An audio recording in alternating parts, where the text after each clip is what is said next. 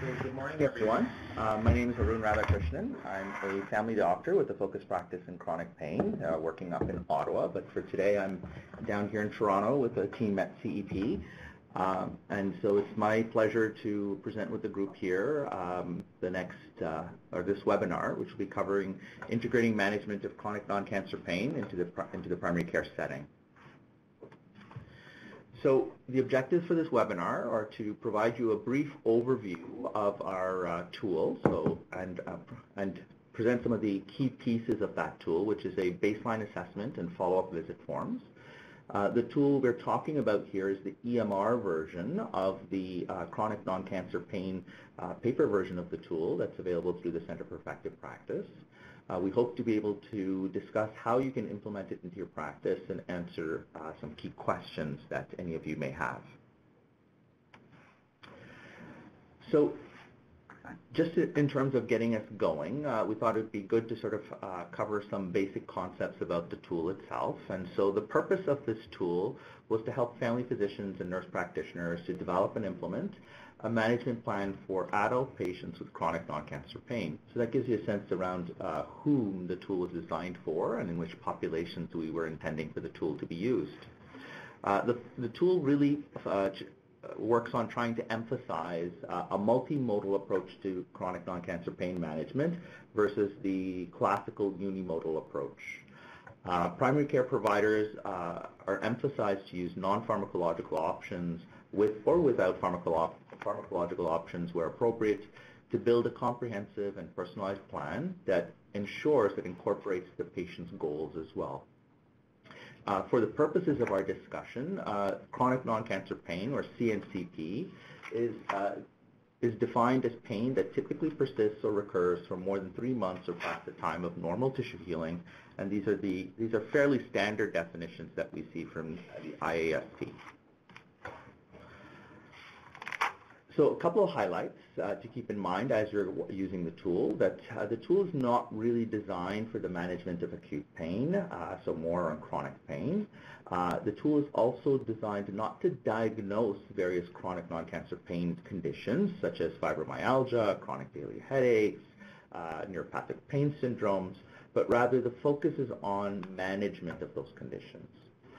Another caveat we'd like to bring up is that the tool is not particularly well designed or structured to take on the management of chronic pelvic pain, and so that is out of scope for the tool. And there are a number of reasons for that, including the complexity and some of the differences that are associated with the management of chronic pelvic pain. So with that, we're going to start to dive into the first part of the tool, which is the baseline assessment. So the baseline assessment part of the tool is a custom form that we created with the hope that all patients living with chronic pain would receive a baseline assessment. However, we recognize that there are some barriers to a comprehensive, extensive baseline assessment. One of them, of course, is the short appointment times that we see in primary care, and also recognizing sometimes these patients are double booked, and sometimes these appointments take place in a walk-in type setting. We also acknowledge and understand that it's oftentimes rare that a patient comes in for a singular purpose, and that oftentimes they may have competing purposes, such as a upper respiratory tract infection or a urinary tract infection. So there may be a number of other challenges or difficulties that the patient is coming from. And oftentimes patients don't necessarily come in for a comprehensive assessment around chronic pain unless they're necessarily being prompted to do so. So continuing on, this form has been designed for you to be able to complete it at multiple stages. So it isn't necessary to complete the form all in one shot. You can complete some components of this and then come back to complete the form as you move along. Now, what are some opportunities that you can use the baseline form in? So if a patient comes in with a particular or a dominant discussion point around pain, and you've identified that it's chronic non-cancer pain, you can begin to complete some of the key sections of the baseline assessment, and we'll touch upon that shortly in some of the screenshots that we have, and have them come back after you've done some basic completion of the baseline assessment on future visits and fill in the form at a future date. Now, it's important to highlight that when you do go back to fill in the baseline assessment, it will populate for you into your follow-up forms at future visits from there. So whatever you put into your baseline visit, when you fill in the follow-up visit forms, will be populated into that.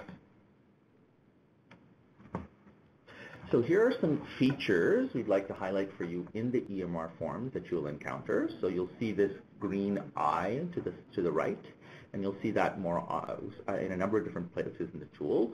We encourage you to click on it to be able to identify the extra and additional information that it hopes to provide. You'll also see the two talking heads, we can say here, and we call them our talking points. And really what it is some guidance that we hope to provide, or some support for our clinicians around what we call talking points, especially when there are some challenging conversations that may be associated with implementation of certain therapies, or perhaps even jumping into or diving into papering discussions that may come up.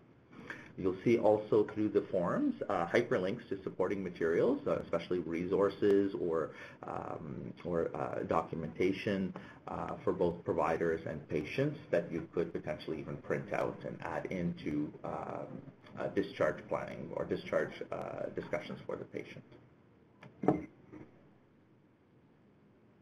And here is the EMR form for the baseline assessment. So you can see up in the top, on the second line, the green eye that we talked about.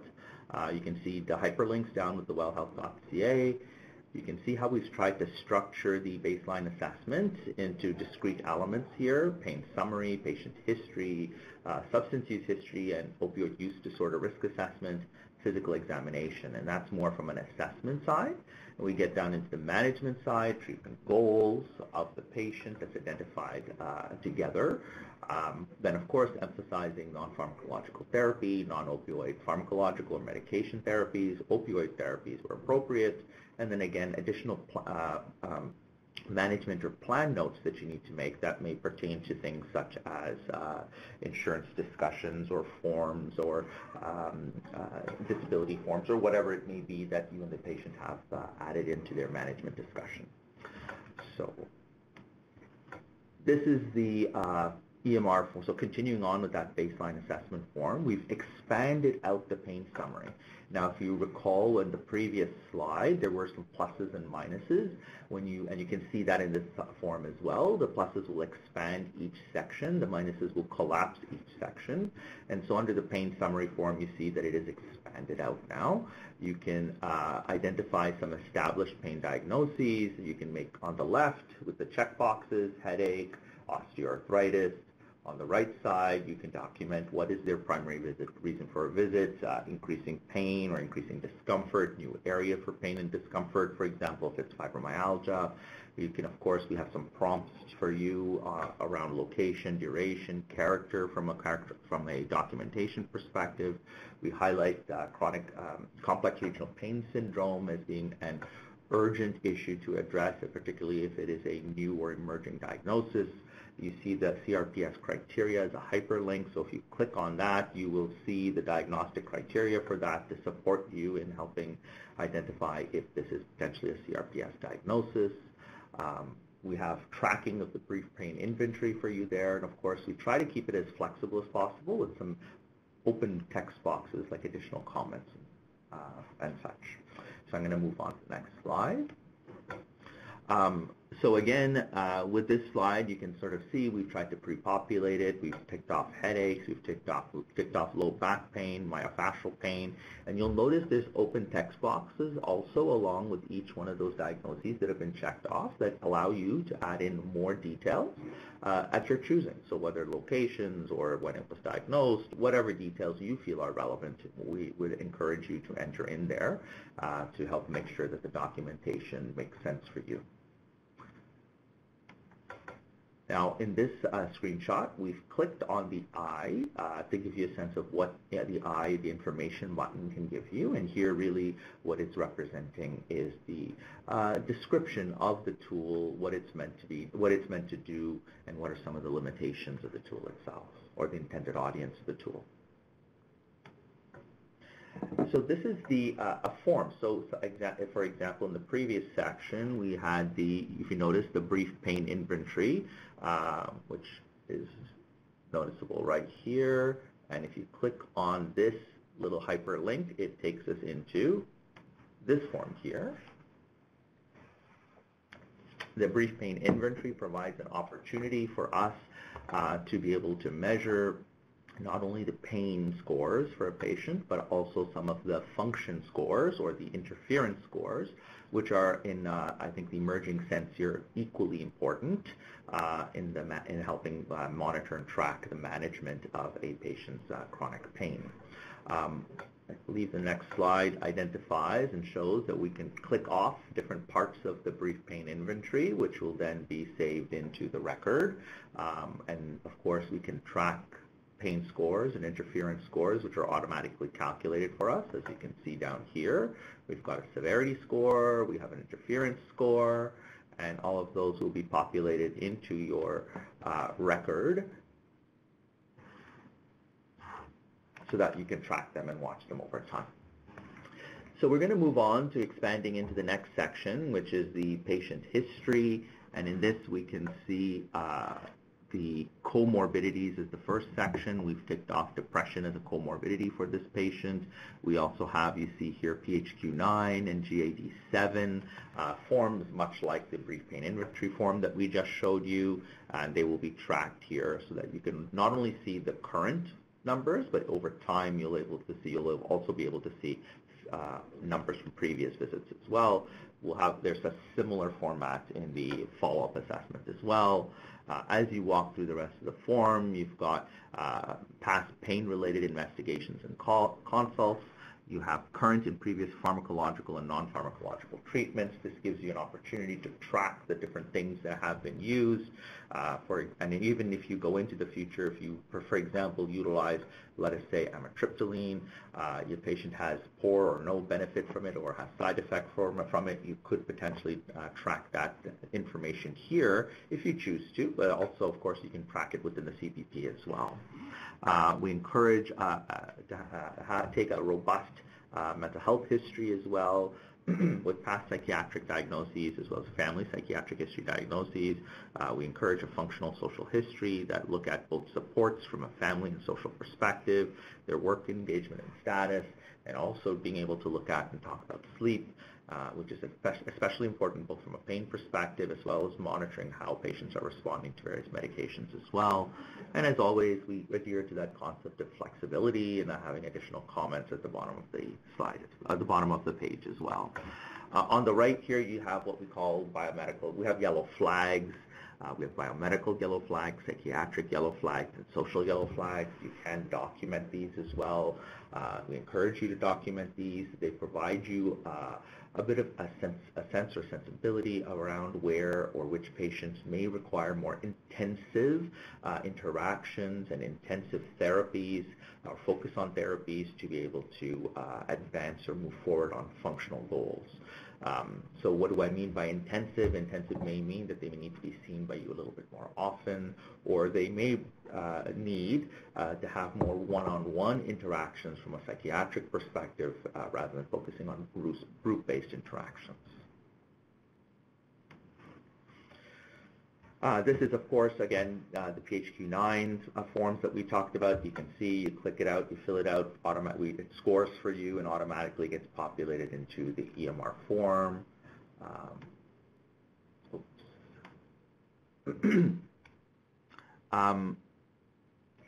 So in this one, you can see it's just a demonstration of the functionality of the yellow flags. You can see multiple site pain. It pops up. It gives you a little bit of a descriptor and information about what's been flagged there for you, and a little bit more information on what the yellow flag means in and of itself.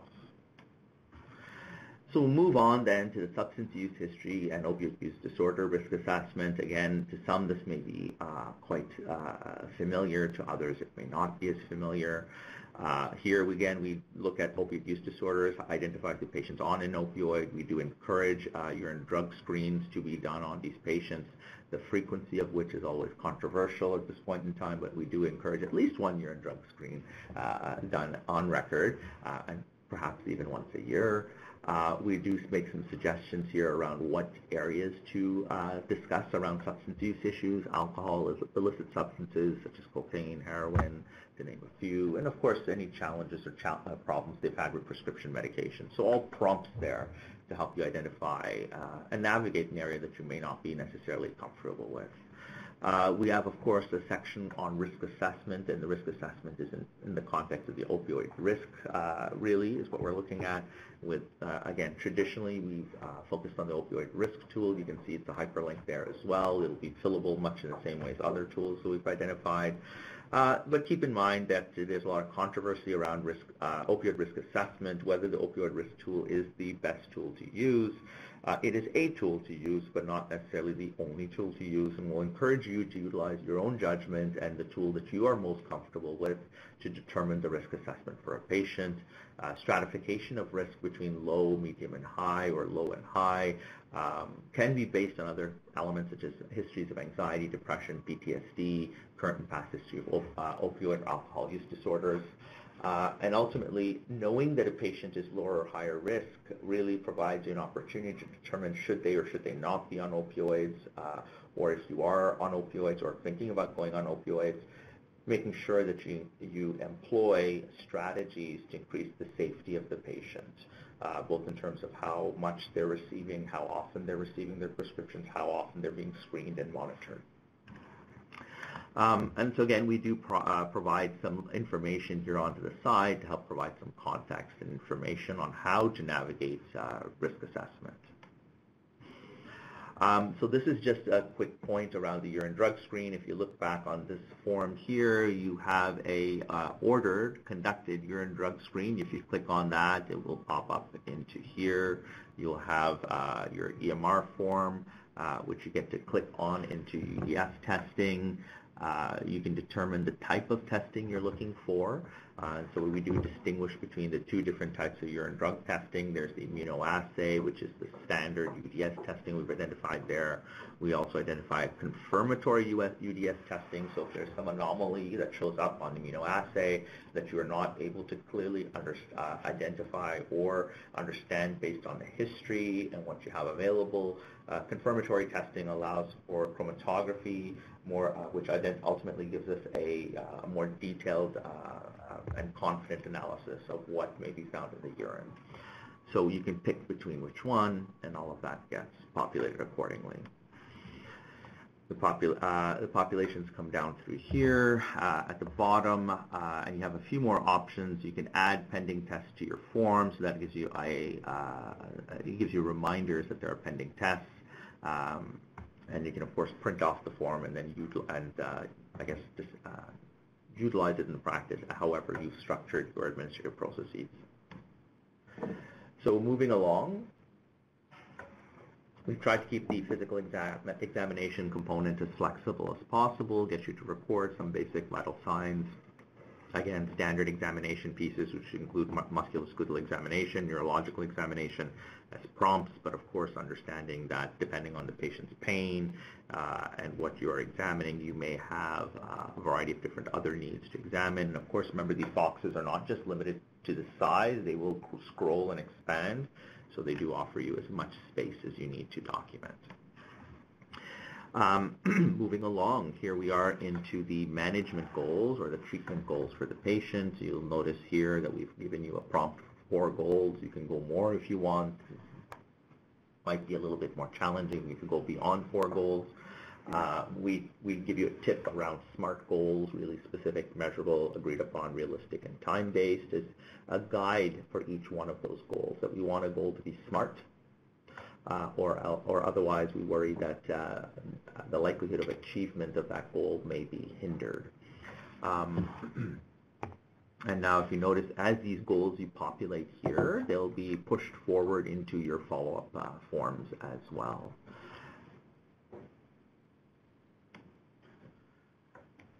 And so here we just give you a bit of an example. Here's, walk around the block 3 times a week. So that might be a goal, not necessarily the goal everyone should form. But again, we really do encourage you to sit down and have a conversation with the patient and identify what their goals may be. And also keep in mind that goals don't also have to be around purely functional pieces. They can be around psychological pieces. They can be around hobbies and other activities that you may focus on. So we move on then to the non-pharmacological therapies. In here, you'll note the lots of green eyes that are there for information. You'll also note some talking heads here, so there are some talking points that you can click into. You'll notice in each one of these different management categories, we've got sort of pre-populated text.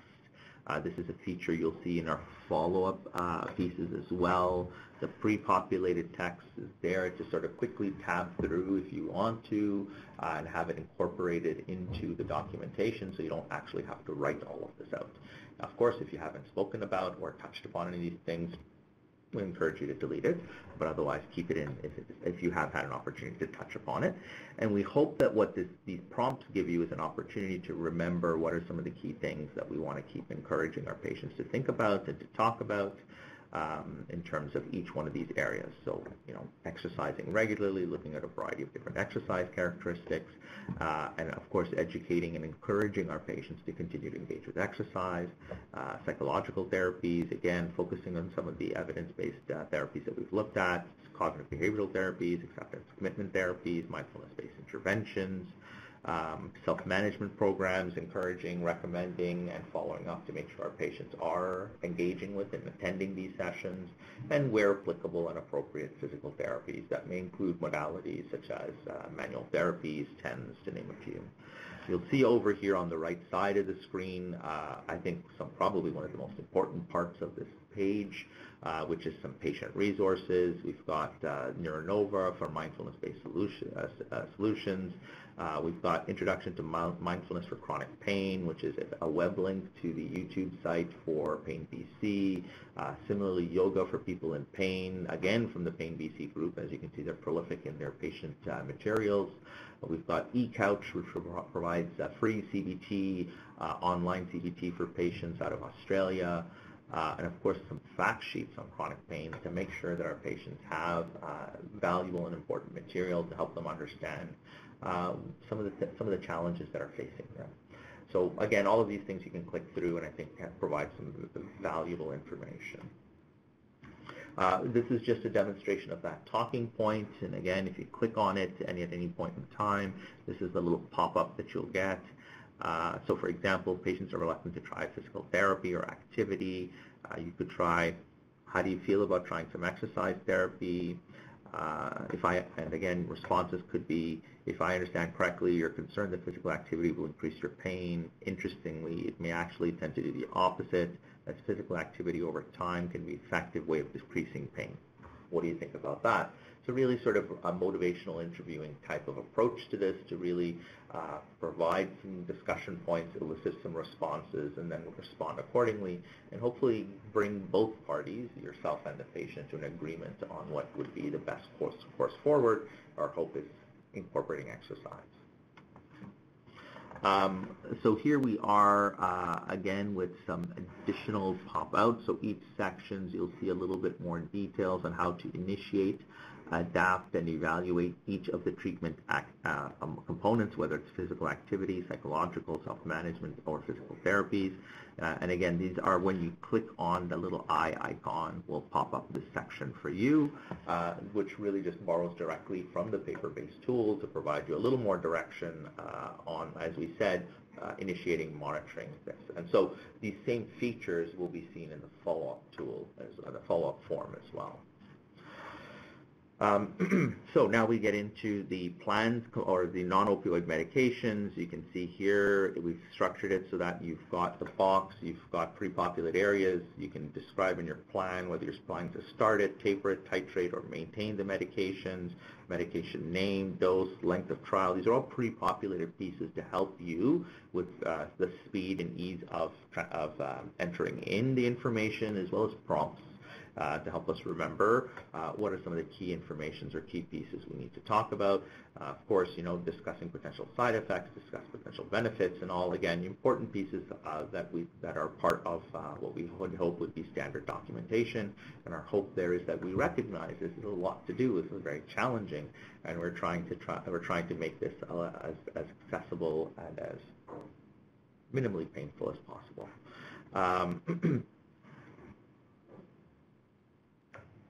And again, when you do click through on the I here next to the plan on non-opioid medications, it does pull open this box, which again pulls directly from the tool that provides us some constructs and ideas and some direction around initiating, titrating, and evaluating the effectiveness and the value of the medication that you're proposing. So now we get into the opioid medication component of the form, and as you can see, there are some talking points here. You have some little warning signs here to draw your attention, lots of little details, and again, really trying to emphasize when, where, and how we should be using opioids. So there are some criterias that we suggest for when to start using opioids. We did, of course, put some good information here about what is the evidence base around opioids and function for pain.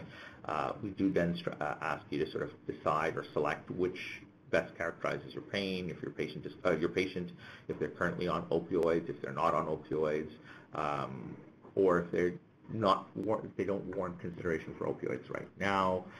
Here you can see we've already pre-populated and clicked through into review current opioids, and that gives you an opportunity to identify what are the different opioids that they're on, what are the dosages, and the date started. So again, that allows us to document and support the documentation of what opioids may be being used. And again, you'll notice and see that this is familiar from the previous section around the non-opioid pieces. Same format, same structure, and the same hope and expectation of simplifying documentation. And again, here's the pop-up of what some talking points may be. So again, these might be some challenging discussions you may face. Patient wants opioids, but they're not clinically appropriate. So again, you may dive into these various discussions, and we provide you these talking points to support you if you find yourself needing that support or in a challenging or sticky situation. We do provide also an opioid conversion table that's also been embedded into the tool. This is the most recent or up-to-date table that we have. You'll notice, again, a variety of different opioids with their conversion factors. You'll also notice fentanyl and some conversion factors. And of course, please do make note of the fentanyl conversion, that it is a conversion from current opioids to fentanyl, and not a conversion factor to be used from fentanyl back to other opioids.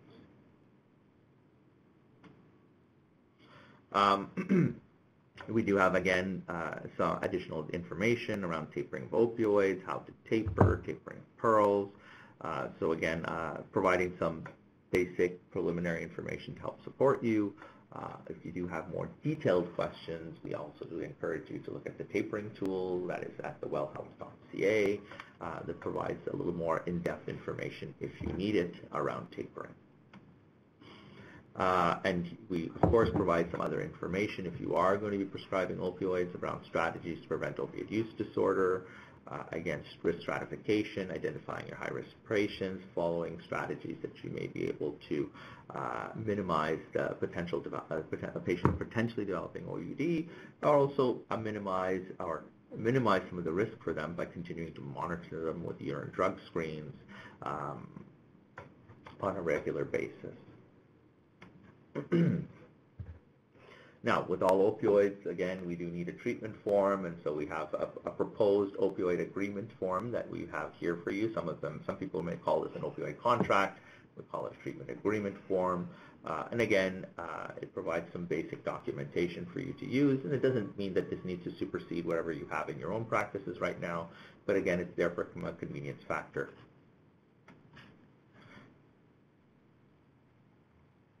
So this is right at the bottom of that opioid piece. It's really highlighting some resources that are available. So we looked at the opioid conversion table, we looked at tapering medication, strategies to prevent OUD. So these are the things that we've popped up. They're all hyperlinks, and they pulled up the windows that we've looked at in the previous few slides. At a patient level, we have some CDC pieces. We have McMaster University's messages for patients, some outstanding videos from Mike Evans. and ISMP's opioid stewardship programs. Again, all documentation. Of course, the PDFs are easy to print off. Perhaps then the websites and URLs for videos are, I think, extremely valuable to share with the patients, and I think can be quite useful in helping navigate their care. Additional plan notes provide us the opportunity to, as we said, document a number of different pieces that are captured in other areas. Again, we designed and put this in place based on feedback from clinicians like yourself around the need for flexibility. And of course, as you can see here, lets us know when are we following up, and some other potential details that need to be put there in terms of work-related components. All right, so now that we've done a deep dive into the baseline form, we'll now take the opportunity to go into the follow-up form as well. So you'll notice some of the structure of this looks hopefully somewhat familiar. You've got your pain summary we talked about before. You'll notice here, because in our baseline we clicked off headaches, low back pain, and myofascial pain. We clicked off depression in the past medical history as a comorbidities. You recall we filled in their brief pain inventory, their GAD-7, their PHQ-9. All of this information is just auto-populated for us based on what's been put into the baseline form. Whatever's been put in here or whatever you modify or adjust in this form today will be populated into future follow-up forms as well. So we try to keep the information rolling forward into the future. That's the hope, and hopefully that will be valuable to you. Same thing if you pull up the biomedical, the yellow flag section, which is review yellow flag, you'll see we had put in multiple pain sites from our baseline form, and it pushes through as well. And again, if you adapt it here, it will push through into future forms. Now, I will say this, due to a number of restrictions around our around time, we were not able to create these forms to back populate into the baseline form. So what you do put in the follow-ups will not populate back into the baseline form. We're working on trying to correct this in version 2.0 that will be coming out at some future date. Again, this is continuing to show the functionality of push through when we click off review substance use history and OUD risk assessment. It does start to populate. It opens up our window down here, and that's where you can follow this little lines, the dot and the lines that are supposed to draw our eyes towards that, and gives us all of the information we will have entered into these areas as well. So again, look for the circle and the dot and the line that follows to help us identify where the information is being presented. And again, now we're kind of getting into those treatment goals, physical activity, psychological therapies. This is all the things you would have populated from the baseline assessment. All that we did populate from that baseline assessment in the forms that we've been showing you this morning was walk around the block 3 times a week, and so lo and behold, here it is. Of course, if we had put in other pieces here in these different sections, physical activity, psychological therapy, self-management programs, physical therapies as well, that would also be populated, but it isn't. You can see here patient resources. Hopefully we're familiar with this, and this is sort of, again, a recurring theme that's there throughout. We do encourage to continue to talk about and share these resources with patients on an ongoing basis if they need it. Same thing, when you do click down into these areas and ready to start, when you do click down into these areas, you're going to notice here a little piece at the top, insert stamp text, insert last note, and clear. So again, what you have here is an opportunity to decide what you want to do with those existing pages. So if you remember here, in this page, it's all empty, clear, we haven't got anything. If here, in this section, what we're highlighting is these little buttons here. So if you say insert stamp text, what it'll do is provide you this pre-populated text that is there, that you can click through and tab through as you need. If you say insert last note, it will actually populate whatever was there from the last note. We didn't have anything, so we didn't put anything. Or you can say, you know what, whatever's there, whatever may have been populated or whatever is there, clear the whole thing. I'm done. Don't want it. I want to do my own thing. So that's your choice, how you want to go about it. And hopefully you'll find one of those 3 options of value to you. So plan section for non-opioid medications, again, you've got your stamp text here. You can add a medication, change a medication, look at various medication options, insert last note and clear, and that will help us populate accordingly here the type of text that we can click through and add in. In this here, if you select the medication option, then the medication table will pop up and provide you some information on what may be the most appropriate medication for your patient based on their pain types, and of course looking and thinking about what may be some contraindications or comorbidities that you need to consider or think about. In this section here, the information component also provides some details on how to start a medication. So if you click on the eye, pops open a box here, how you start it, how you can evaluate it in a sequential manner, basically identifies what a trial looks like for a given medication if it's a new medication. Again, so looking at the opioid medication subcomponent of the follow-up form, very similar in what it looks like.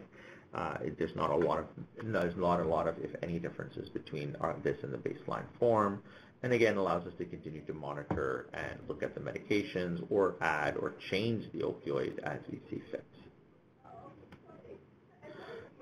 Again, information on tapering opioids, how to taper, tapering pearls, very similar to what we've seen in the past, and these are the physician resources that we're focusing on. And of course, same thing, strategies to prevent opioid use disorder. So again, walking through what are the different pieces that are there. So again, really that's all to highlight for you that the same support structures that are there in the baseline are also available for you in the follow-up part of the tool. Additional plan notes, again, same concept, insert standard stamp text, pull in your last note. If you're doing the same thing as last time and you're not changing a whole lot, put in the one click, auto-populate, off to the races.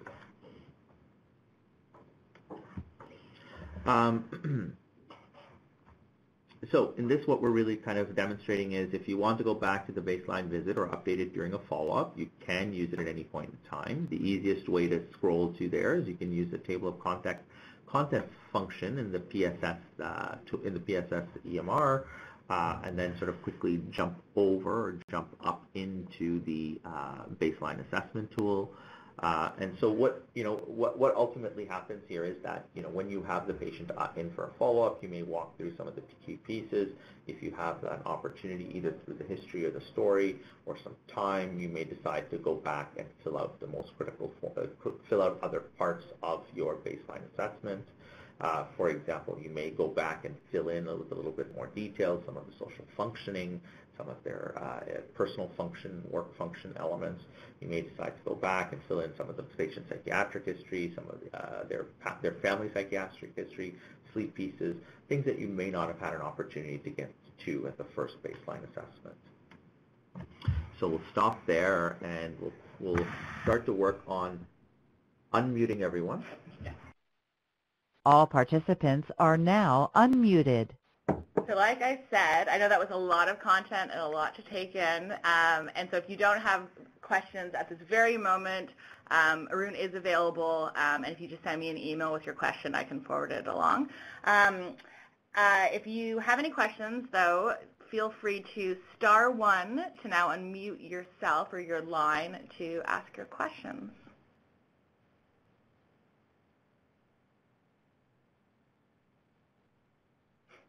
It's stunned silence. I know, no questions.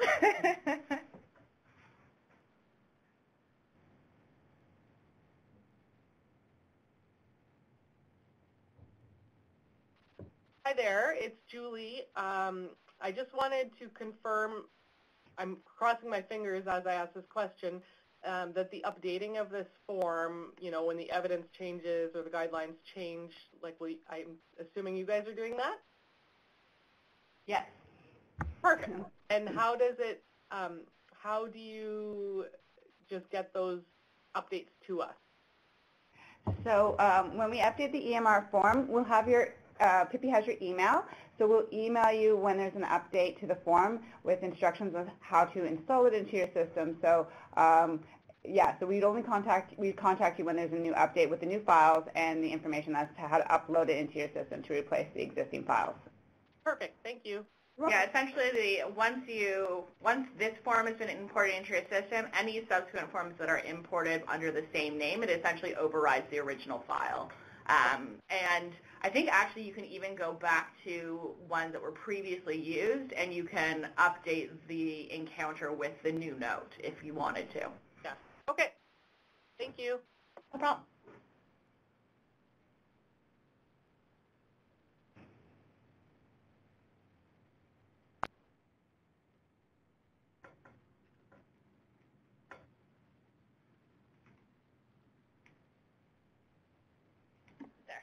Hello, can you hear me?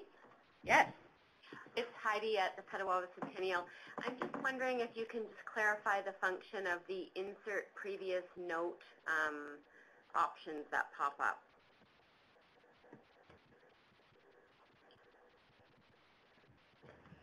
Sure. Is there a particular question you want me to that you have, or do you want me to sort of what does it mean, or what does it look like? Well, yeah, I'm just wondering if it's just to directly input your previous note, if it's basically, you know, the same assessment.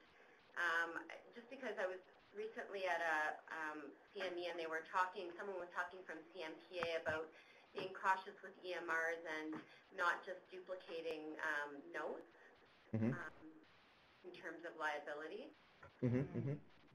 So what we have there, of course, is we don't auto-populate it for you. We ask if you want to insert the last note. So if the discussion was effectively around the same pieces, so for example, if your discussion centered around incorporating physical activity and exercise, that was the dominant discussion for you at that session, and you're just reinforcing, re-encouraging, what we have there for you is you can insert the last note. You can still edit it. It doesn't mean that it's fixed in space. You can edit and add to it. So you could say insert last note, continue to reinforce from last visit. So that's what the functionality is there for. Absolutely, I think CMPA, their advice and suggestions are probably paramount in this situation. What we're doing really is it's about trying to create some additional convenience for you, recognizing that each visit isn't going to be necessarily massively different from the other. Again, because a lot of management is incremental for chronic pain. So we're just trying to make it a little bit easier. Okay, great. Thank you. I've also heard. Sorry, hello? I was just going to add to that. So I've heard from a couple providers who've used the forms, and what they found has been really helpful with that insert last note is a way to quickly review the last time the patient was in the treatment plan, and then so they would insert the last note, and then they would potentially clear it or insert the stamp text to add their treatment plan for the time. That's a great add-on. Thank you, Pippi. Yeah. Another question from Petawawa. When is it going to be available in OSCAR? Is it already available? It is already available in OSCAR. So we had built the webinar around the TELUS platform, but the form and function of the one in OSCAR is pretty much the exact same. It was just we have more people who are piloting with the TELUS form. But yes, for you guys, you will be using it in OSCAR. But like I said, the form and function itself is a pretty mirror image. Okay, an addendum to that, does the brief pain inventory PHQ-9 import from OSCAR right into this e-form? From Ocean? From Ocean, yes. Yes, yeah, so they are linked. I will have to double check though, so I think it depends on how the form in your system has been tagged, like in your Ocean system. But if you're just using essentially the one that is preloaded on your Ocean tablet, yes, it should push to the form itself. Okay.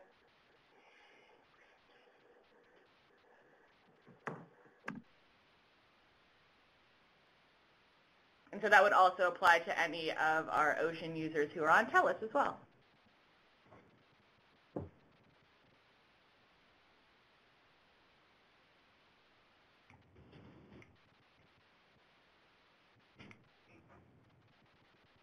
No more questions?